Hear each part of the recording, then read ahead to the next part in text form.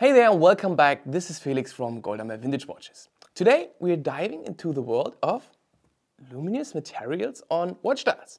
Imagine you're out on a hike deep in the wilderness, the sun has set and the only light is the stars above. You reach out for your watch to check the time and with simple glance, the luminescent hands and markers jump out at you, clear as day. That's the magic of luminescent materials. But about 100 years ago, it looked quite different. Because electricity was not that widespread and the clever minds of the time had to come up with something to be able to read the watch in the dark as well. Especially in the time of the First World War. So in this video we're going to explore it all.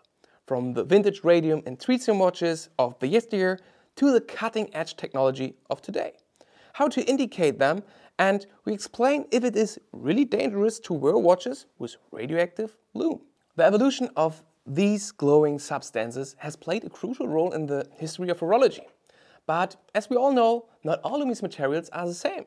Some are safer, some are brighter, and some are just plain cooler.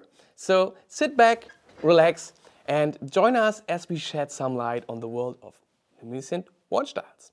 First of all, we must briefly discuss what radioactivity actually is. Simply put, radioactivity is a property of a substance. Everything around us is made of atoms or molecules. Plants, animals, people, the earth, the air, even the sun. Normally an atom is stable. It stays the way it is. But in some kinds of atoms, the nucleus can collapse. This releases high energy rays that cannot be seen, heard or felt. In 1898, Pierre and Marie Curie discovered radium. Radioactivity was new and exciting.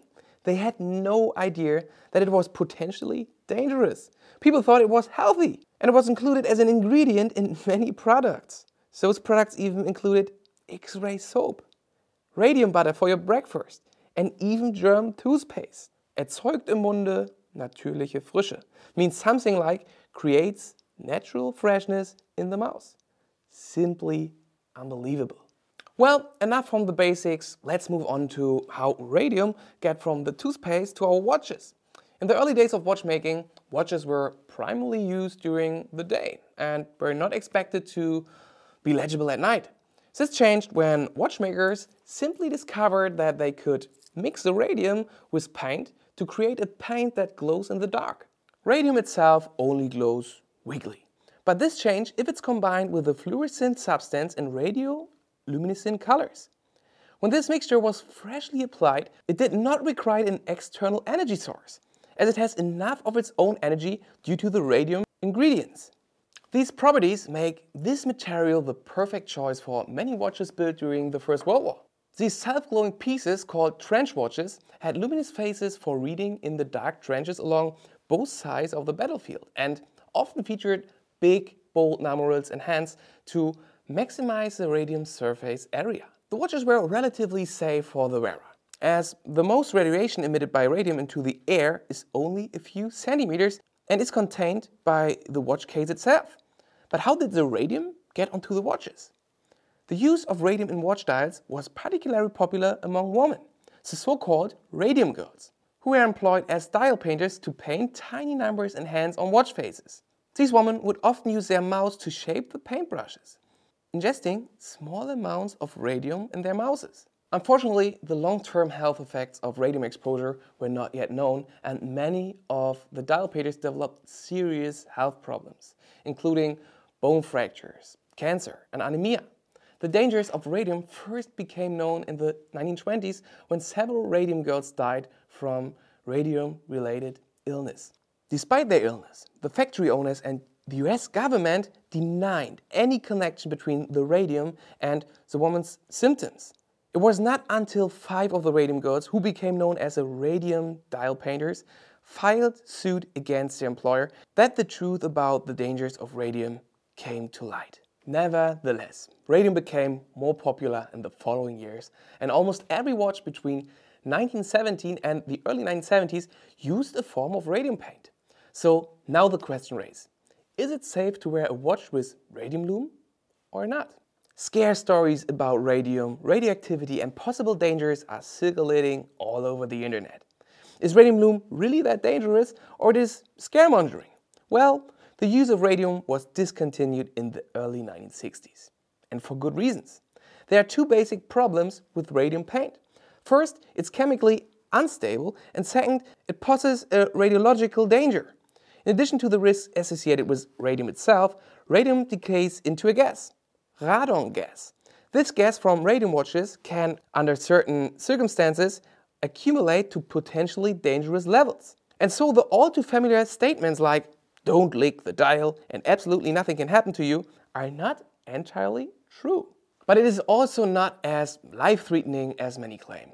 Not a single factory worker became ill after wearing protective gear and stopping to lick the paintbrush. The dose when wearing a radium watch is very small. Radium emits primarily alpha particles, which have a very short range. They cannot penetrate tissue paper and will not pass through a watch case. Some gamma particles are also emitted, but the biological effect is about 20 times less. Also, the dose is often measured from the watch glass, but your arm is on the other side, so the relevant dose is the one at the bottom of the case. If you take into account the rapid decrease in dose with distance and the shielding provided by the dial, case, back and movement, the dose would be reduced even further.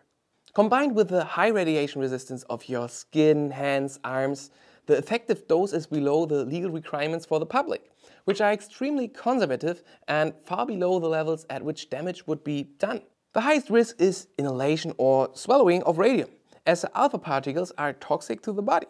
Furthermore, radium watches should be stored in ventilated areas to avoid the accumulation of the radon gas mentioned earlier. In conclusion, we can say be careful with radium watches, but there's no reason to be afraid. So this leads us directly to the next important question: is my vintage watch even radioactive? And how can I find out? If you have a Geiger counter at hand, this is of course the easiest way to detect radioactive emissions. To use a Geiger counter on vintage watches, follow these steps. First, just turn on the Geiger counter and hold it close to the watch. Depending on the elevation and type of Geiger counter, a typical natural background radiation level is anywhere from 5 to 20 counts per minute or more. You hear a clicking sound as soon as you turn on the speaker because there's always some radiation in the background. This radiation comes from the sun, natural uranium in the soil, radon gas, certain types of rocks such as granite, plants and foods, and even other people and animals. Just take a watch you want to test and listen for the clicks or beeps emitted by the Geiger counter, which indicate the presence of radioactive material. If you don't bother to buy a Geiger counter, the text on the face of your watch can tell you in the most cases the level of radioactivity at the time when it was made. The term Swiss on the dial means it was made in Switzerland. If it has luminous markers and made prior to the 1960s, then the watch most likely has radium. After 1998, watches may have Swiss or Swiss-made on the dial. However, by this time, Luminova was used instead of radium. In the early 1960s, the letter R or Ra was added standing for radium until it was phased out and replaced by less dangerous alternatives such as Tritium or SuperLuminova. The usage of radium material was in the 1960s greatly scaled back. By the 1960s, the amount of radium used in watch dials was approximately 100 the amount used in the early 20s. Radium retains its fluorescence for a long time, and many radium dials may still have a charge in them. They tend to burn over time, turning the hands, hour markers, or even the dial to a dull brown. The letter T indicates that tritium was used as opposed to radium. Tritium, also introduced in the early 1960s, had replaced radium in watches largely by the end of the 1960s. And although still radioactive and potentially dangerous, the beta particles are not able to escape through the watch glass or skin. Both tritium and promethium are radionuclides, but emit much lower levels of radiation than radium. With promethium's relatively short useful lifespan, it was replaced by tritium. With the introduction of tritium came the new markings on the dial with a T, added to the watch dials in around 1963. If you find the term Swiss T on your dial, this means the watch was made in Switzerland and was less than 5.0 MCI. MCI is a millicurie, a unit of measuring radioactivity. T, Swiss T, means also Swiss-made, contains tritium and emits less than 7.5 MCI. Swiss T under 25 is completely the same, but with less than 5.0 MCI. The term PM stands for promethium, but it can also be designated by only a P or a PM 0.5. The term L, Swiss L, is an optional marking indicating that the lume is photoluminescent due to the excitation of light radiation as opposed to radioluminescent, which is due to the radioactivity of the material. Tritium, however, is significantly less radioactive than radium, meaning it was safe enough to be painted onto watch dials for decades, until the 1990s, when a couple of even safer alternatives like Luminova and SuperLuminova, still used today, took its place. The most popular luminous material used in watches today is SuperLuminova, like you can see it on this Rolex Air King. In this process, the pigments are brought to a higher energy level through contact with artificial light or daylight. The more complete the stimulation, the brighter the subsequent glow. This non-toxic, non-radioactive material is highly efficient and long-lasting, making it the perfect choice for watches in general. A watch with SuperLuminova is easy to spot because it glows in a greenish blue tone by absorbing light, then re-emitting light. The disadvantage compared to radioactive material is the persistence of the glow in the absence of light. The glows usually last only about 7 hours in the dark. The Swiss brand SuperLuminova, founded in the early 1990s, brought the method into the mainstream and is now one of the largest suppliers, although some watch manufacturers such as Seiko and Rolex produce their own variants. The type of luminous material used on a vintage watch can provide information about the watch's age and manufacturer. If a vintage watch is found to have radium-based lume, it can be an indication that the watch was made before the 1960s.